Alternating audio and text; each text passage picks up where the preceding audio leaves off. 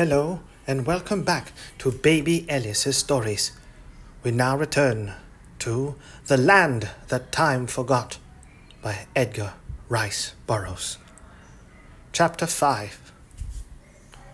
The steaks we had that night, and they were fine, and the following morning we tasted the broth. It seemed odd to be eating a creature that should by all the laws of paleontology have been extinct for several million years. It gave one a feeling of newness that was almost embarrassing, although it didn't seem to embarrass our appetites. Orson ate until I thought he would burst. The girl ate with us that night at the little officer's mess, just back of the torpedo compartment. The narrow table was unfolded.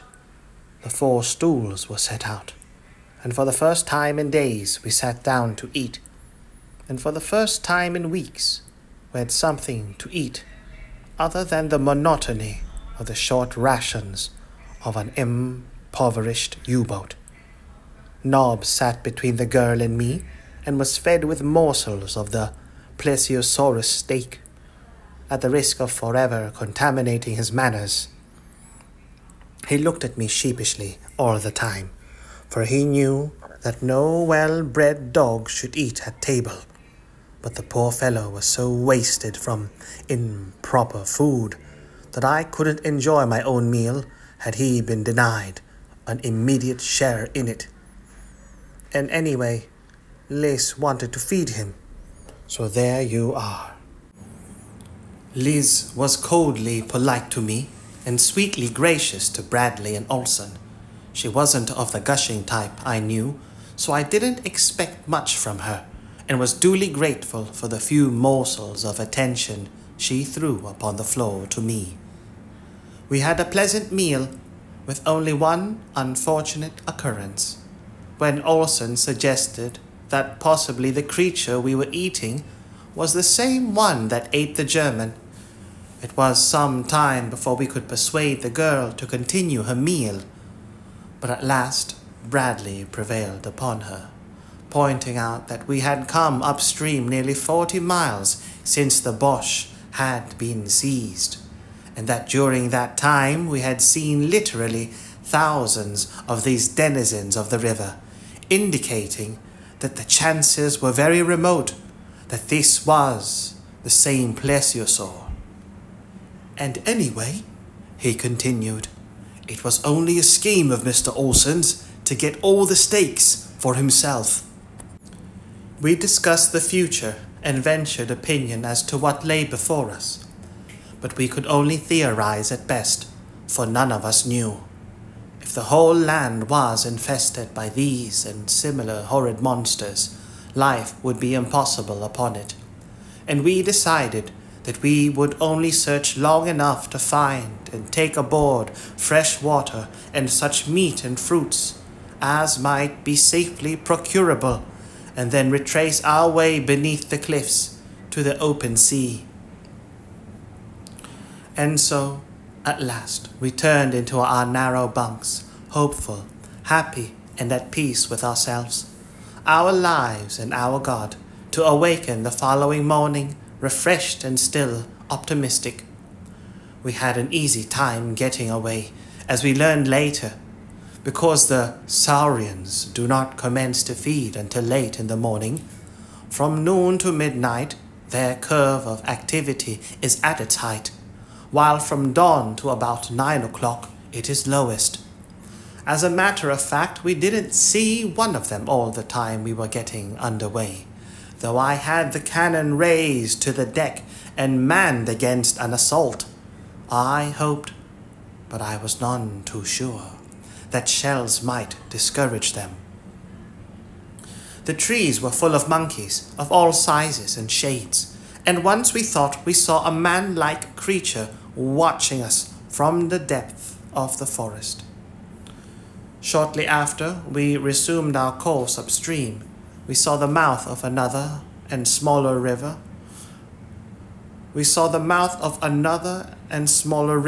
emptying into the main channel from the south, that is, upon our right, and almost immediately after we came upon a large island 5 or 6 miles in length, and at 50 miles there was a still larger river than the last coming in from the northwest. The course of the main stream having now changed to northeast by southwest. The water was quite free from reptiles, and the vegetation upon the banks of the river had altered to more open and park-like forest, with eucalyptus and acacia mingled with a scattering of tree ferns, as though 2 distinct periods of geologic time had overlapped and merged. The grass, too, was less flowering, though there were still gorgeous patches mottling the green sward, and lastly, the fauna was less multitudinous.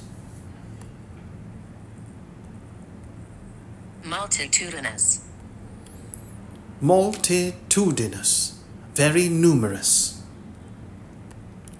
6 or 7 miles farther, and the river widened considerably. Before us opened an expanse of water to the farther horizon, and then we sailed out upon an inland sea so large that only a shoreline upon our side was visible to us. The waters all about us were alive with life. There were still a few reptiles, but there were fish by the thousands, by the millions. The water of the inland sea was very warm, almost hot, and the atmosphere was hot and heavy above it.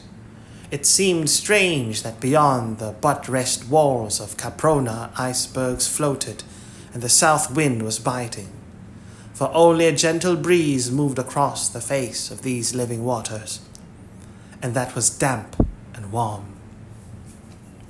Gradually we commenced to divest ourselves of our clothing, retaining only sufficient for modesty. But the sun was not hot. It was more the heat of the steam room than of an oven. We coasted up the shore of the lake in a northwesterly direction, sounding all the time. We found the lake deep and the bottom rocky, and steeply shelving toward the center, and once, when I moved straight out from shore to take other surroundings, we could find no bottom whatsoever. In open spaces along the shore we caught occasional glimpses of the distant cliffs, and here they appeared only a trifle less precipitous than those which bound Caprona on the seaward side. My theory is that, in a far distant era, Caprona was a mighty mountain.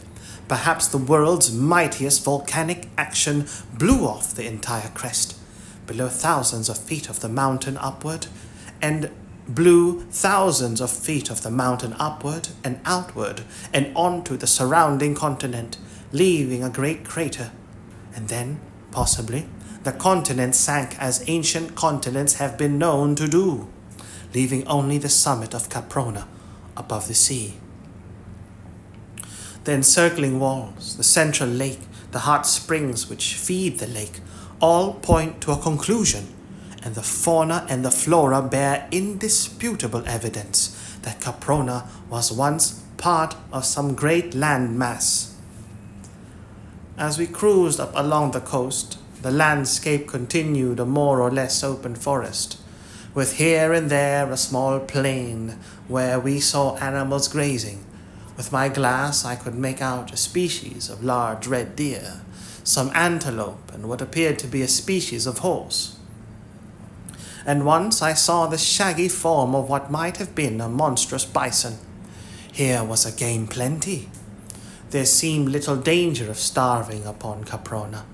The game, however, seemed wary, for the instant the animals discovered us, they threw up their heads and tails and went cavorting off. Those farther inland followed the example of the others until all were lost in the mazes of the distant forest. Only the great, shaggy ox stood his ground.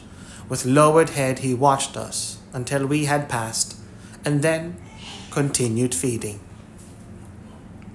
About 20 miles up the coast from the mouth of the river, we encountered low cliffs of sandstone, broken and tortured evidence of the great upheaval which had torn Caprona asunder in the past, intermingling upon a common level the rock formations of wildly separated eras, fusing some and leaving others untouched.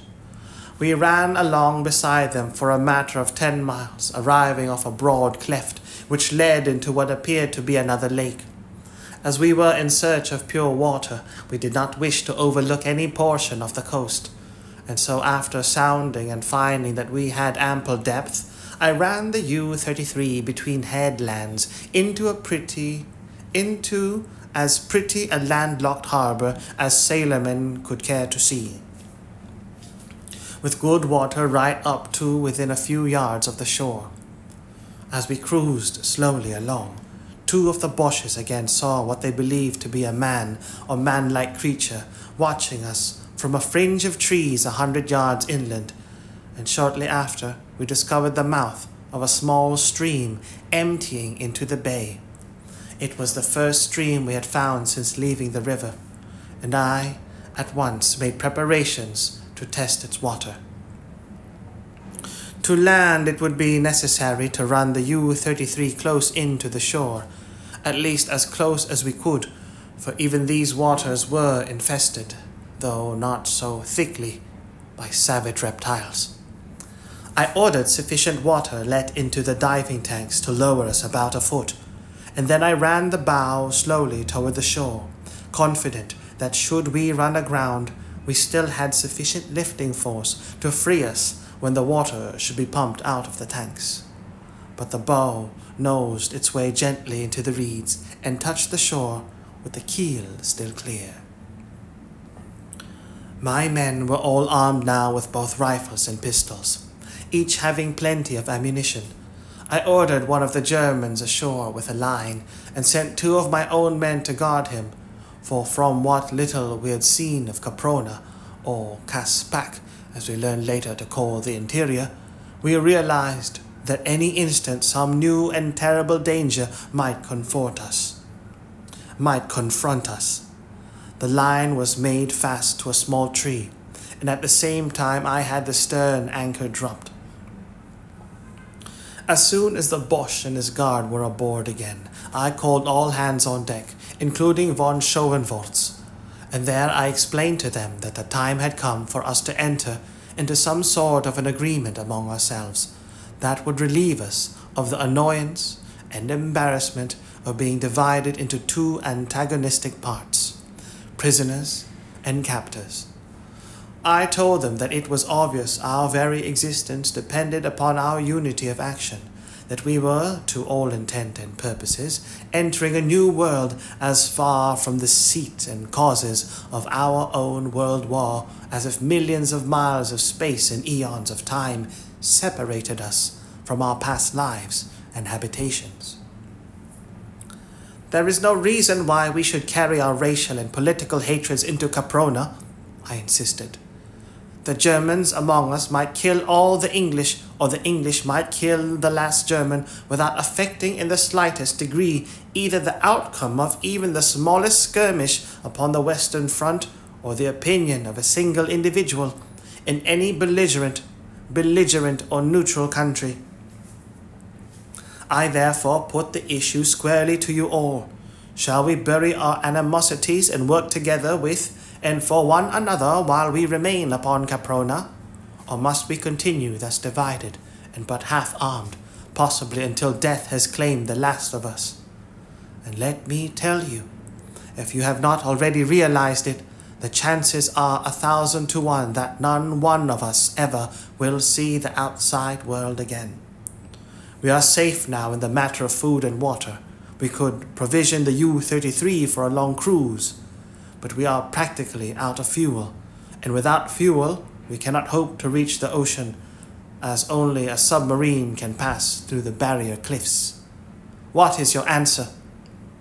I turned toward von Schoenvorts. He eyed me in that disagreeable way of his and demanded to know, in case they accepted my suggestion, what their status would be in event of our finding a way to escape with the U-33. I replied that I felt that if we had all worked loyally together, we should leave Caprona upon a common footing, and to that end I suggested that should the remote possibility of our escape in the submarine develop into reality, we should then immediately make for the nearest neutral port and give ourselves into the hands of the authorities, when we should all probably be interned for the duration of the war. To my surprise, he agreed that this was fair, and told me that they would accept my conditions and that I could depend upon their loyalty to the common cause. I thanked him and then addressed each one of his men individually, and each gave me his word that he would abide by all that I had outlined. It was further understood that we were to act as a military organization under military rules and discipline. I as commander, with Bradley as my first lieutenant, and Olsen as my second, in command of the Englishmen, while von Schoenvorts was to act as an additional second lieutenant and have charge of his own men. The four of us were to constitute a military court under which men might be tried and sentenced to punishment for infraction of military rules and discipline, even to the passing of the death sentence. I then had arms and ammunition issued to the Germans, and leaving Bradley and 5 men to guard the U-33. The balance of us went ashore. The first thing we did was to taste the water of the little stream, which, to our delight, we found sweet, pure, and cold. This stream was entirely free from dangerous reptiles, because as I later discovered, they became immediately dormant when subjected to a much lower temperature than 70 degrees Fahrenheit. They dislike cold water and keep as far away from it as possible. There were countless brook trout here, and deep holes that invited us to bathe, and along the bank of the stream were trees bearing a close resemblance to ash and beech and oak, their characteristics evidently induced by the lower temperature of the air above the cold water, and by the fact that their roots were watered by the water from the stream rather than from the warm springs which we afterward found in such abundance elsewhere. Our first concern was to fill the water tanks of the U-33 with fresh water, and that having been accomplished, we set out to hunt for game and explore inland for a short distance. Olsen, von Schoenvorts, 2 Englishmen and 2 Germans accompanied me, leaving 10 to guard the ship and the girl. I had intended leaving Nobbs behind, but he got away and joined me, and was so happy over it that I hadn't the heart to send him back. We followed the stream upward through a beautiful country for about 5 miles, and then came upon its source in a little boulder-strewn clearing. From among the rocks bubbled fully 20 ice-cold springs. North of the clearing rose sandstone cliffs to a height of some 50 to 75 feet, with tall trees growing at their base and almost concealing them from our view. To the west, the country was flat and sparsely wooded, and here it was that we saw our first game, a large red deer. It was grazing away from us, and had not seen us when one of my men called my attention to it, motioning for silence, and having the rest of the party lie down. I crept toward the quarry, accompanied only by Whitley. We got within 100 yards of the deer when he suddenly raised his antlered head and pricked up his great ears. We both fired at once and had the satisfaction of seeing the buck drop. Then we ran forward to finish him with our knives. The deer lay in a small open space close to a clump of acacias, and we had advanced to within several yards of our kill when we both halted suddenly and simultaneously. Whiteley looked after me. Whiteley looked at me, and I looked at Whiteley, and then we both looked back in the direction of the deer. "Blime!" he said. "What is hit, sir?" "It looks to me, Whiteley, like an error," I said. "Some assistant god who had been creating elephants must have been temporarily transferred to the lizard department." "I wouldn't say that, sir," said Whitley. "It sounds blasphemous." "It is more blasphemous than that thing which is swiping our meat," I replied, For whatever the thing was, it had leaped upon our deer and was devouring it in great mouthfuls, which it swallowed without mastication. The creature appeared to be a great lizard at least 10 feet high, with a huge, powerful tail as long as its torso, mighty hind legs and short forelegs. When it had advanced from the wood, it hopped, much after the fashion of a kangaroo, using its hind feet and tail to propel it, and when it stood erect, it sat upon its tail. Its head was long and thick, with a blunt muzzle, and the opening of the jaws ran back to a point behind the eyes, and the jaws were armed with long, sharp teeth. The scaly body was covered with black and yellow spots about a foot in diameter and irregular in contour. These spots were outlined in red with edgings about an inch wide. The underside of the chest, body and tail were a greenish white. "What say we put the bloomin' bird, sir?" suggested Whitley. I told him to wait until I gave the word. Then we would fire simultaneously, he at the heart and I at the spine. "At the heart, sir! Yes, sir!" he replied, and raised his piece to his shoulder. Our shots rang out together. The thing raised its head and looked about until its eyes rested upon us. Then it gave vent to a most appalling hiss that rose to the crescendo of a terrific shriek that came for us. "Beat it, Whitley!" I cried as I turned to run. We were about a quarter of a mile from the rest of the party, and in full sight of them as they lay in the tall grass watching us. That they saw all that had happened was evidenced by the fact that they now rose and ran toward us, and at their head leaped Nobbs. The creature in our rear was gaining on us rapidly when Nobbs flew past me like a meteor and rushed straight for the frightful reptile. I tried to recall him, but he would pay no attention to me, and as I couldn't see him sacrificed, I, too, stopped and faced the monster. The creature appeared to be more impressed with Nobbs than by us and our firearms, for it stopped as the Airedale dashed at it, growling, and struck at him viciously with its powerful jaws. Nobbs, though, was lightning by comparison with the slow-thinking beast, and dodged his opponent's thrust with ease. Then he raced to the rear of the tremendous thing and seized it by the tail. There Nobbs made the error of his life. Within that molted organ were the muscles of a titan, the force of a dozen mighty catapults, and the owner of the tail was fully aware of the possibilities which it contained. With a single flip of the tip, it sent poor Nobbs sailing through the air 100 feet above the ground, straight back into the clump of acacias from which the beast had leaped upon our kill, and then the grotesque thing sank lifeless to the ground. Olsen and von Schoenvorts came up a minute later with their men. Then we all cautiously approached the still form upon the ground. The creature was quite dead, and on examination resulted in disclosing the fact that Whitley's bullet had pierced its heart, and mine had severed the spinal cord. "But why didn't it die instantly?" I exclaimed. "Because," said von Schoenvorts in his disagreeable way, "the beast is so large, and its nervous organization of so low a caliber, that it took all this time for the intelligence of death to reach and be impressed upon the minute brain. The thing was dead when your bullet struck it, but it did not know it for several seconds, possibly a minute. If I am not mistaken, it is an Allosaurus of the Upper Jurassic, remains of which have been found in central Wyoming, in the suburbs of New York." An Irishman by the name of Brady grinned.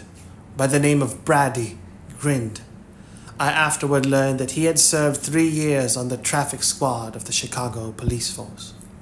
I had been calling Nobbs in the meantime, and was about to set out in search of him, fearing, to tell the truth, to do so lest I find him mangled and dead among the trees of the acacia grove, when he suddenly emerged from among the boles, his ears flattened, his tail between his legs, and his body screwed into a suppliant S. He was unharmed except for minor bruises, but he was the most chastened dog I have ever seen. We gathered up what was left of the red deer after skinning and cleaning it, and set out upon our return journey toward the U-boat. On the way, Olsen, von Schoenvorts, and I discussed the needs of our immediate future, and we were unanimous in placing foremost the necessity of a permanent camp on shore. The interior of the U-boat is about as impossible and uncomfortable an abiding place as one can well imagine, and in this warm climate and in warm water, it was almost unendurable. So we decided to construct a palisaded camp.